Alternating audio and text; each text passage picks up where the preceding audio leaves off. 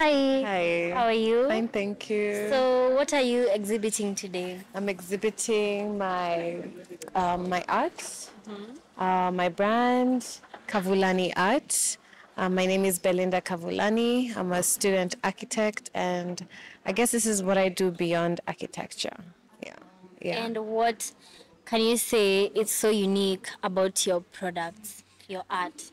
My art is unique because of, first of all, the African nature of it, the printing, but mostly because of the amount of detail that it takes to make a single piece and how I've developed it into just being more than art that you can hang on the wall, but art you can walk around with. So it's walking art, yeah. That's so interesting.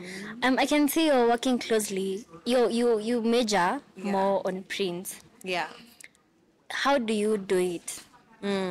So basically, I'm an abstract artist, and how I go about art is, I can draw inspiration for so many things like people, experiences, nature, emotions, and I chose to go the abstract way of art because it allows me to go into the complexities of very intense emotions, for example, and bring that out, like and I wanted to be free in my way of expression, and that's why I also chose abstraction. So through choosing abstract art, I chose my way of abstracting is gonna be through African patterns because I wanted one way people to identify me, identify Kavulani art is through African nature.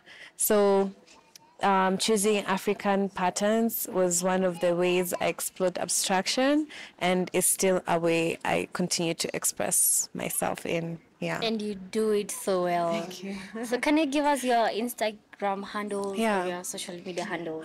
You can find me on Kavulani Art, I think everywhere, on Instagram, on Facebook, mostly. Yeah, Kavulani Art. Thank you so much for your time.